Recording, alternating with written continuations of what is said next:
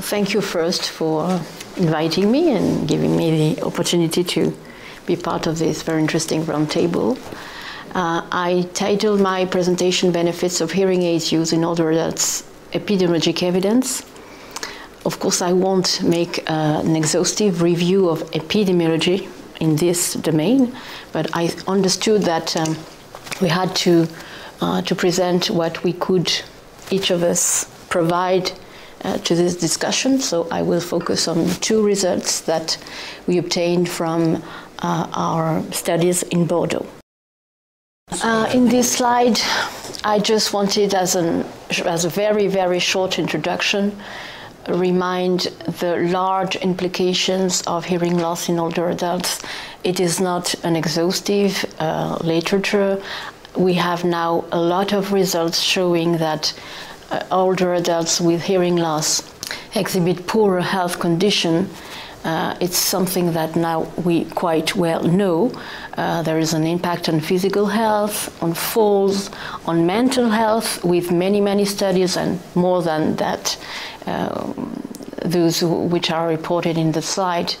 Many studies showing that one of the main consequences is the social participation reduction, social isolation, depression, lower quality of life, and many studies now showing that they also exhibit greater cognitive decline and also higher risk of dementia. You remind this point earlier. So I decided not to spare a lot of time detailing this point because I suppose that some of you are going to present it better than I would do. What is less evident, what is less known, is whether these negative consequences of hearing loss persist when older adults use hearing aids or not. We have some intuitions, and we are all more or less inclined to believe that hearing aids use may have positive impact, but actually we lack formal proof. We don't have any controlled trial, randomized trial, providing the formal proof that hearing aid use contribute to diminish such negative impact on health. We need these formal proofs, but unfortunately we don't have it. But what we now have more and more is epidemiologic data which seem to be consistent and which seem to suggest that hearing aids use is associated with positive impact on mental health. And we have two studies, and that's what I am going to present today, two studies that support this hypothesis. So first of all, a few words to say that in Bordeaux, in our Inserm laboratory, we are managing for many, many years some epidemiologic cohort studies. So it's a lab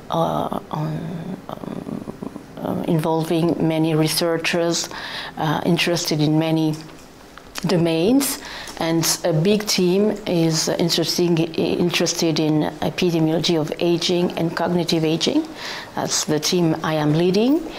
And we are managing 3 cohort studies, population-based studies, like this one, which is called the PACWID study, which is the oldest one, actually, and one of the very first which have been set up in Europe, since it has been set up in the early 90s.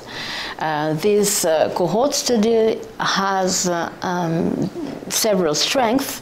The first one is the large sample. At baseline, there were 3,777 participants aged 65 and older who have been included.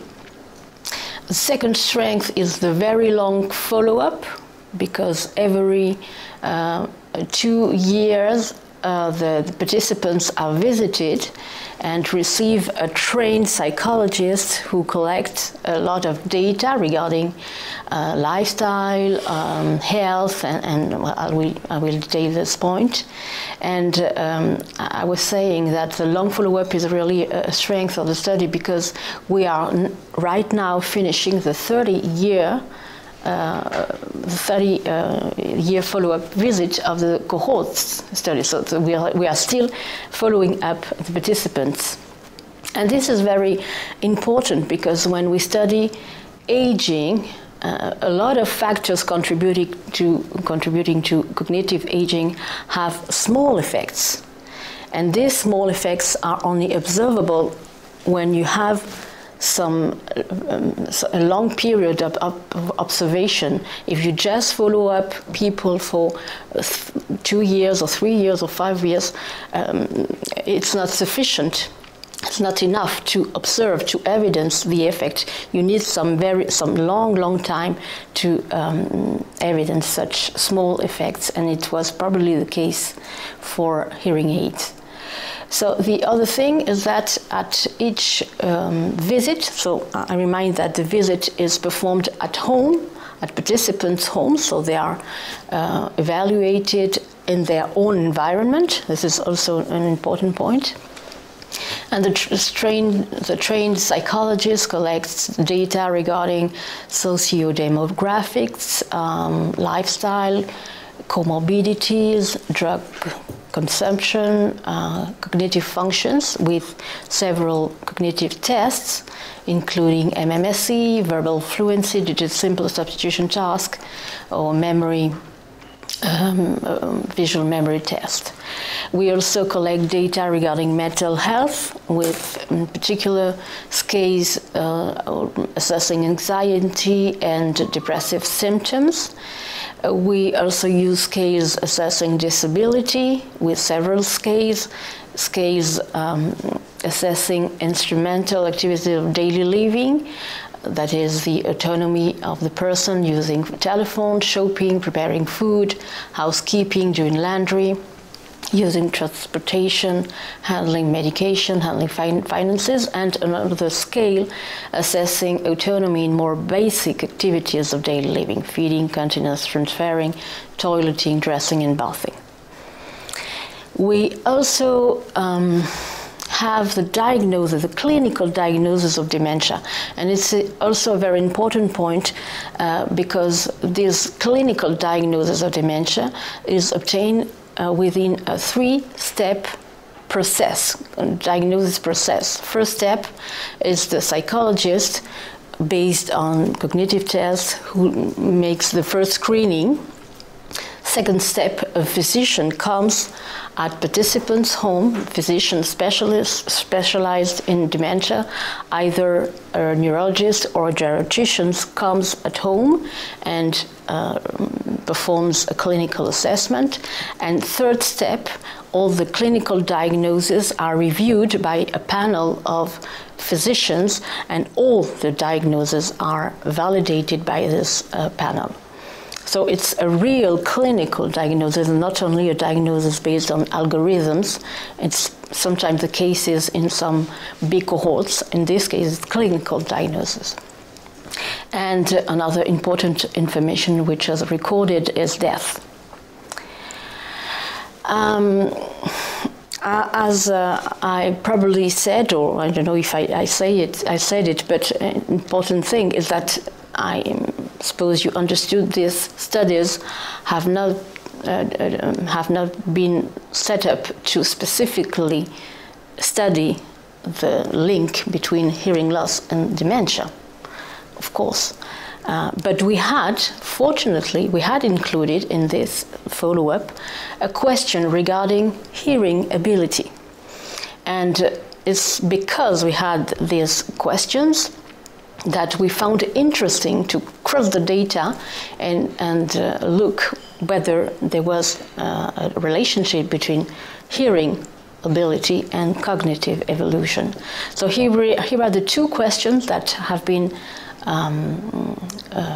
included in the clinical assessment. First question, do you have hearing trouble? the participant could answer, I do not have hearing trouble, or I have trouble following the conversation with 2 or more people talking at the same time or in a noisy background,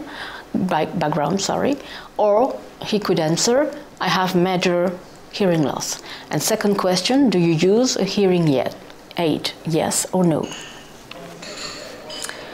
So 2 very simple questions. We had no audiogram at all, no objective measure of hearing loss, just these 2 questions. So first study that we published regarding this question, we just wanted to see whether there was a relationship not only between hearing loss and cognitive decline, but between hearing aids use and cognitive decline, because I was really surprised. As I always say, I'm not a specialist in this question at all of hearing loss, but as all researcher, I started doing literature to see whether some results had been published in this field, and I was really surprised because there were very, very little data regarding hearing aid use and cognitive decline. So I thought it was interesting to have a look at our own data. So we used the 25 follow-up of the PACWID study and measured, compared the cognitive evolution using MMSE, which is the more global cognitive test among those we used, MMSE. Do I have to describe it, or MMSE? Yes, maybe? Yeah. MMSE is a test of global cognitive functioning, involving questions regarding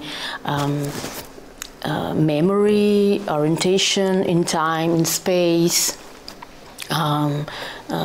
calculation. It's a really global test, which is very used in geriatrics, very, very used. It's probably the most widely used scale to assess a global alteration in older adult.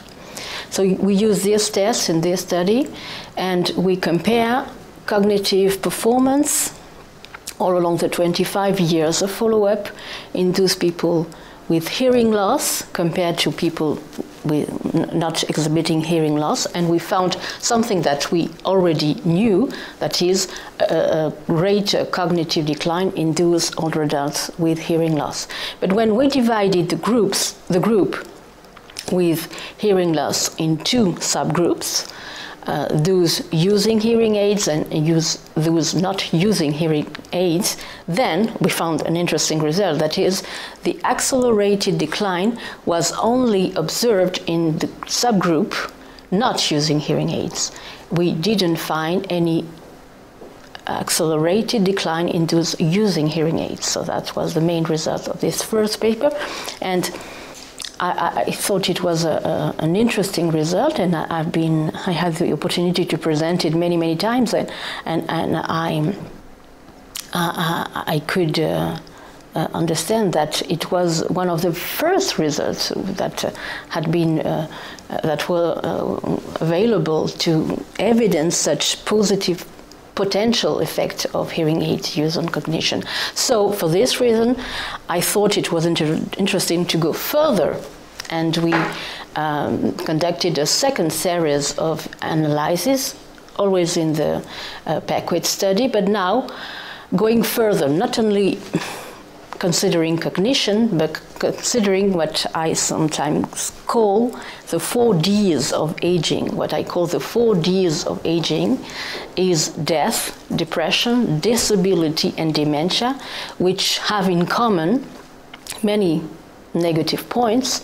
First, the high prevalence in older age, the fact that they are the main factors of quality of life breakdown in elderly people, the fact that they provide a heavy burden for families who stop being families and become caregivers when such conditions appear.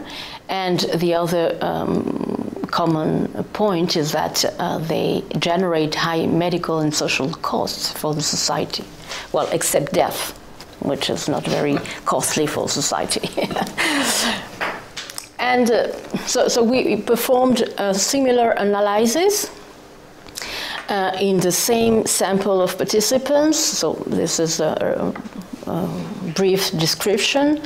We had 3,588 participants included in the analysis. Mean age around 76. A majority of 2/3 of women, which is quite classical, and so on. I don't detail more. And so we tried to calculate the risk of, first, we considered death, the risk of death in 3 groups. The group of people, of elderly people with no hearing loss, the group of elderly people with hearing loss not using hearing aids, and the group of people with hearing loss and using hearing aids. And the reference group, always for this analysis, is the group with no hearing loss. Regarding death, it's the only outcome for which we don't have any particular result, so there is not an increased risk of death, at least in our study, whatever the group, with hearing loss, using or not using hearing aids. So we didn't have any significant result regarding death. But we had significant result regarding dementia. We found an increased risk of dementia only in those people with hearing loss and not using hearing aids. There was no increased risk of dementia in those using hearing aids, and it was quite clear because it was not just a problem of statistical power, because as you may see if you understand a little the statistics, the hazard ratio was less than 1, so it was not just a problem of statistical power. We had the same result for disability. You remember we had 2 scales, instrumental activities of daily living and activities of daily living, and it was the same result for the 2 scales, an increased risk of disability only in those not using hearing aids and no increased risk in those using hearing aids. And once again, the statistics were quite clear. And regarding depression, we had an interaction, so the results are interesting, but a little bit more difficult to understand. The result was only significant for males. We had men with hearing loss and not using hearing aids had an increased risk of depression, and those not using hearing aids had no increased risk of depression, and it was less evident for women. So if we consider these 2 studies, we can see that there is an increased risk of cognitive decline, of depression, particularly in men, of dementia, of disability in older adults with hearing loss, and we do not observe this increased risk in those using hearing aids. That's what the conclusion we can get from these 2 studies. Once again, I insist, these results are not gathered from clinical trials which are specifically designed for this purpose, so it's important to insist and underline this limit, but we do have consistent results from epidemiology suggesting the positive impact of hearing aids on mental health. So taken together, I think that all these results underline the importance of seriously considering hearing loss in older people, and in particular if you have in mind this slide or this issue. We know now that a lot of factors contribute to brain pathological aging. A long list of factors contribute to modulate cognitive aging, either positively or negatively.